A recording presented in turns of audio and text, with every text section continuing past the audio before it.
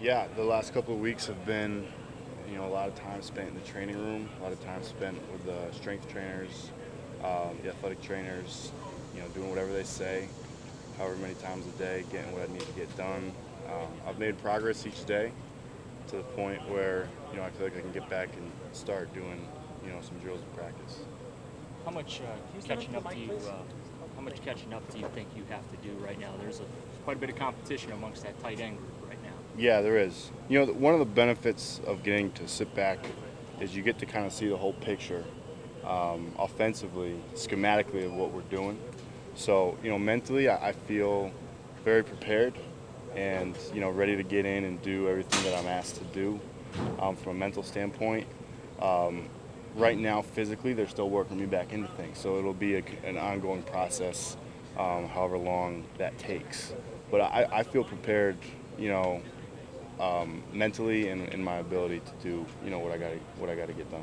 Were you getting at all anxious or antsy to get back on the field, just seeing the tight ends do what they're doing on the field? Absolutely. It's very hard to watch. It's very hard to watch. Unfortunately, I've been a spectator for the majority of my time here so far.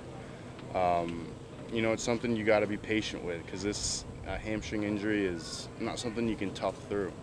Like some injuries where you can wrap it up and get out there. Hamstring, you'll just keep re-injuring it if you try to do that. So I've had to be patient. It's been very, very difficult, very frustrating at times, watching instead of playing.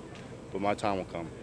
Do you think that, coming from an Ivy League school, doing the stuff that you do you feel that mentally you're ready? Do you think that mentally the playbook and everything, that you're ready to go and you understand this offense and you don't need much time to kind of grasp it?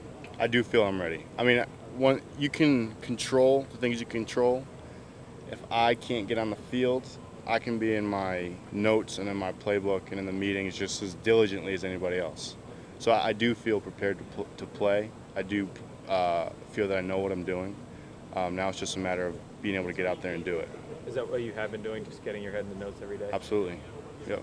How did the injury occur? Did it happen in when your guys were running a conditioning test, or you were hurt before that, weren't you? Yeah, I was hurt initially during minicamp back in the spring. It was just while I was running a route, my hamstring pulled, and I started my recovery process from there. It must have been pretty serious then for it to last as long. Yeah, it was minor, but it's been reoccurring. So I've had to take the time to get it healthy, get it better, so that it doesn't keep reoccurring. Mm-hmm. How would you describe yourself as a tight end? I'm very much a hybrid tight end wide receiver in my own mind. One who's able to block and is big enough and strong enough to block. But really my training up to this point in my career and what I feel I'm best at is route running. So that being said, I can be used in different areas to create different mismatch opportunities.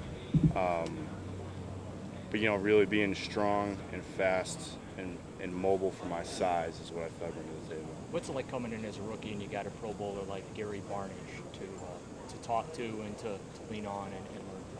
It's an extremely fortunate opportunity that I have, that we all have in that room.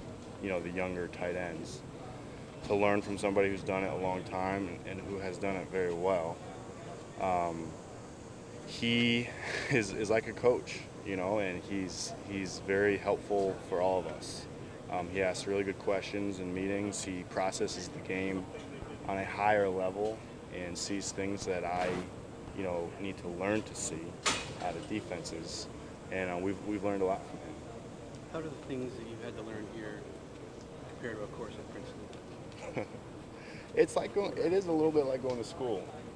You sit in meetings for probably half the day. We meet longer than we practice. And your notebook is open, your textbook or playbook is open. There's notes on the screen, and you're looking at the screen, you're taking notes, and it's very much like going to school. Lots of detail. This be an upper level course. Yeah, I would say so. The playbook is thicker than most textbooks. Yeah. When you look at a guy like Gary, not a high draft pick, doesn't have the the celebrity swag or however you want to define that. Do you look at him maybe as a little bit of a source of inspiration, as a guy who's coming from an Ivy League school, who it's not exactly a conference that many people think of finding NFL players from? Yeah, absolutely. Gary is a product of hard work and of consistency, and coaches in this league and on this team, they depend on him and they count on him and they trust him. So he's built that trust by being consistent, by doing things the right way, and that's how he's gotten to where he is. Hey, Seth, excuse the bluntness of this question, but do you go online? Do you read internet stuff? Because a lot of these guys who've never seen you say that the Browns made a mistake when they did it. Do you see that stuff? I've actually taken my internet browser off my phone, and I very rarely am online. So I hear it from other people sometimes, but I don't read it myself, no. What does it mean? What do you think? I mean, you haven't even been able to practice. I don't know how they can make that assessment. Yeah, it's there's a lot of attention put on the draft because because people love watching it so much, but player acquisition happens all year round, and people like me come in all the time and have roles on NFL rosters. And me coming from a smaller school and not being as well known as some of the other draft picks prior to the draft, that's just kind of the inevitable situation that I'm in. It's nothing that is bothersome, or it's expected, in other words. Seth, what do you think the importance of the second tight end position is in Hugh Jackson's offense? Do you have a feel of how much it's used and what? Yeah, there's a huge importance on the second tight end, and there's also a huge importance on the third tight end. I mean, this is an offense that loves tight ends and will use tight ends. There needs to be multiple guys in that room that know exactly what they're doing, can execute at a high level, and there'll be multiple tight ends on the field at the same time. It's very important. And any of the three could be getting targeted in the passing game? Absolutely. Yes. Are your roles so specific? Gibbs is a fullback. You might be in line, or what? That decision is the coach's. We study for everything and are able to do everything in that room in terms of fullback, 1 tight end, 2 tight end, 3 tight end. The coaches put us where they think we will be the best, but we got to know them all. And do you think, despite missing the first 10 or 10 days, that it's still a free-for-all for those 2 spots? Again, I've no idea. That's the coach's decision. There's certainly a lot of good players in that room. The coaches will sort it out.